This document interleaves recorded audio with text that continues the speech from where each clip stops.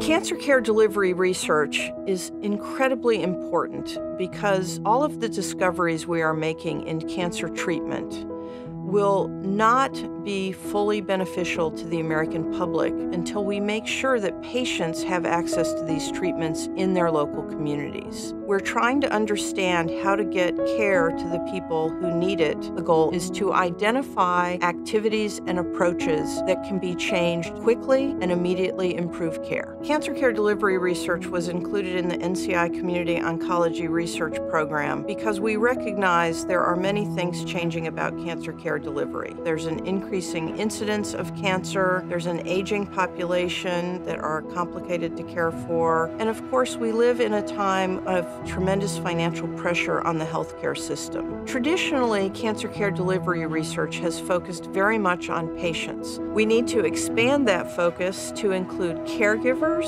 families, clinicians, and practice settings. NCI recognized the need to increase the amount of cancer care delivery research going on. We needed places where we could study communities and community practices and places where we could test interventions in the community setting. And what NCORE has provided is just that opportunity. NCORE includes over 900 practice settings with over 4,000 clinicians who are involved in cancer care delivery research. For the NCORE community, I cannot emphasize enough how important their contribution has been. It is our opportunity to take the science that we do, that we have trained many, many years to do, and see it implemented in a care delivery system and benefit patients firsthand.